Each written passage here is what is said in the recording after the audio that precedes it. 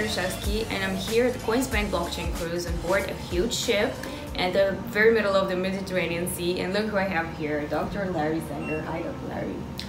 How are you? Very good. Okay, so starting with my questions. I don't want to start with Wikipedia, by the way. Okay, and good. Let's start with the very beginning. I know that you received a PhD degree at the very, young age. How old were you? Not that young. Let's see, I guess I was 32. Yeah. Oh, 32. Pretty normal age. Yeah. Yes, and so you're a doctor of philosophy. Mm-hmm. What was the topic of your thesis? Something called epistemic circularity. It's in epistemology, the theory of knowledge. Basically, the problem is since we have to use the ways that we have of knowing things in order to confirm that those ways are reliable, isn't that a kind of circularity? Can you use sense perception to confirm that sense perception is a reliable source of knowledge? That's just an example of the kind of circularity. And it actually is a really deep problem, and it underlies most of the problems in epistemology. So I'll tell you one thing. One of my professors actually, he's a guy. His name is Robert Kraut, professor at Ohio State, and he claims that part of the reason why I so quickly was able to latch on to the idea of the back and forth that Wiki editing requires is that I had studied the ideas of the pragmatists, which I guess is true. I did have a class in that. I don't know if that his explanation is true, but success has many parents, as the saying goes. For one thing, there are definite ideas in economics, not ones that I studied, that underlie the ideas of open source development. And this is like open source development. It's based on open source development. So definitely. And yeah, I mean, Robert Kraut was not wrong to say that by negotiating in good faith anyway about what the truth is, eventually we get closer and closer to, as he puts it, limbing the true. Well, but still, you've distanced yourself from the project because of ethical and moral reasons, I would say, calling this anti-elitism, telling this is non-democratic, and was that your phrase when the inmates got a hold of the asylum? Was that right? Yes, continue to be actually. The reason that I permanently left the Wikipedia project is also the reason why I continue, or one of the main reasons why I continue to criticize it. So I noticed as early as 2002 that Wikipedia was becoming a kind of mobocracy, that the way that people got ahead and the way that decisions were made is by treating each other in bad ways, basically doing whatever you need to do to get to the head of essentially a formerly leaderless mob. And there was a power vacuum, essentially, because there's no constitutional method of reaching content decisions. It's supposed to be based on consensus. Well, there isn't a consensus possible about all kinds of issues that inform an encyclopedia, so there has to be some sort of decision mechanism.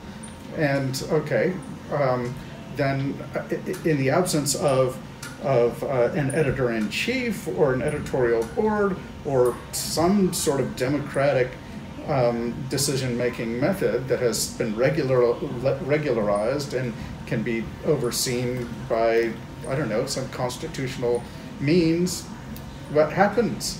Well, some people, they look at whatever the local ideology is, in this case, the ideology of consensus, and they say, we represent the consensus, okay? They become basically the mob. The elite, right. Well, the elites, the mob leaders is the way that I put it, because it's completely unregulated. In other words, they're lawless. Of course, they can cite the alphabet soup of abbreviated regulations, and they've got lots and lots of regulations, but how they're applied is completely inconsistent. And it depends entirely on essentially the power relations between the people in the system. So yeah, and they didn't have a solution to that. And they still don't. And basically I called Jimmy Wales on this privately. I said, unless you do something about this to rein in the bad actors, essentially. And I also said, this is a slightly different issue, but it's related,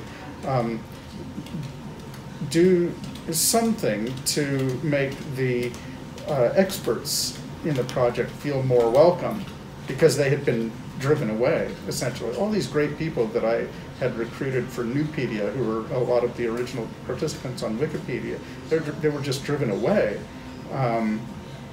And he didn't seem to care. He denied to me privately that there was a problem and so forth. And I had made him an ultimatum, so I guess it was January 2003. I said, okay, I'm done. I'm not going to have anything else to do with it. And I didn't. So I actually became more of a critic than a fan, especially after he started denying that I'm co-founder of Wikipedia. Seriously? So, oh yeah. Officially? Oh yes. So for a few years, from the end of 2004 until about 2006 or 7, Jimmy Wales was constantly going on the record saying, Larry Sanger is basically lying, he's making it up, he's not co-founder of Wikipedia, I'm the sole founder of Wikipedia, and so forth. So it's a human factor after all. Yep, I would say so. So with your new project, Everipedia, you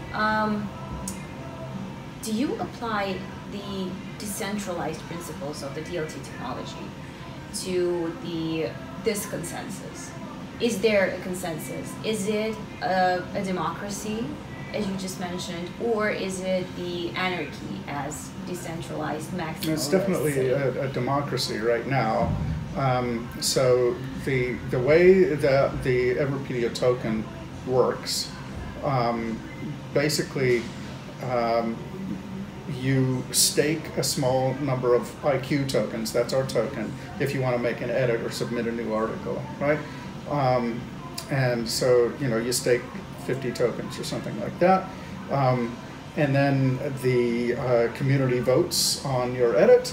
And if there are more tokens upvoting than downvoting, then your edit is approved. So at least there is, that system in itself, I think all of us would admit, is going to need refinement. It's sort of like the first draft, just to get us started on the blockchain. And we are on the blockchain, it's live, it's going, it's actually running a wiki. But at least it's democratic, right? In another phase of development, which should come within the next year, you will see rating mechanisms for articles. But in order to make that fair and to actually motivate people to do the hard work of reading an article all the way through and coming up with responsible ratings of global ratings, and then of things like accuracy and style and so forth, you need to persuade them that they're not wasting their time. So it has to be one person, one vote.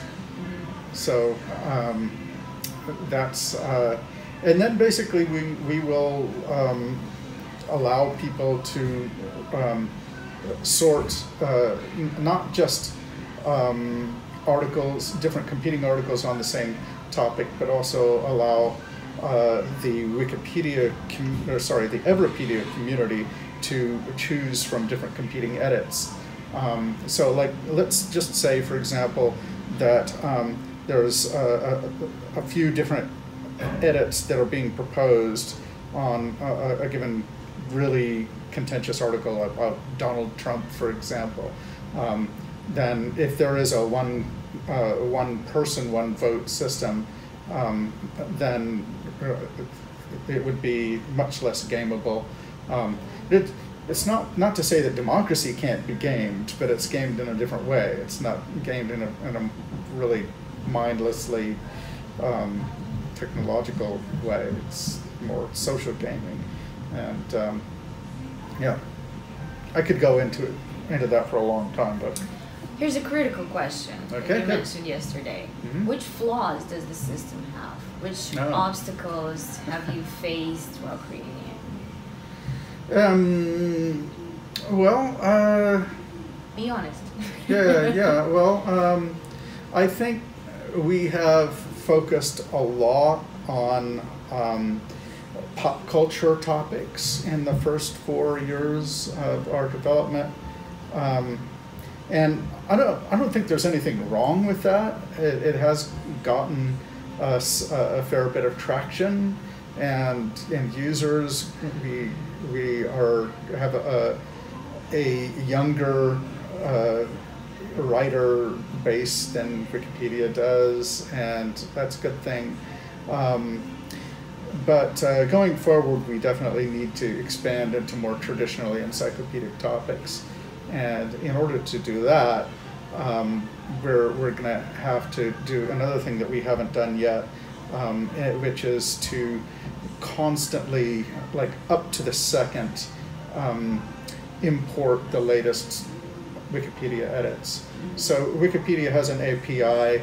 They publish their latest edits available for anyone.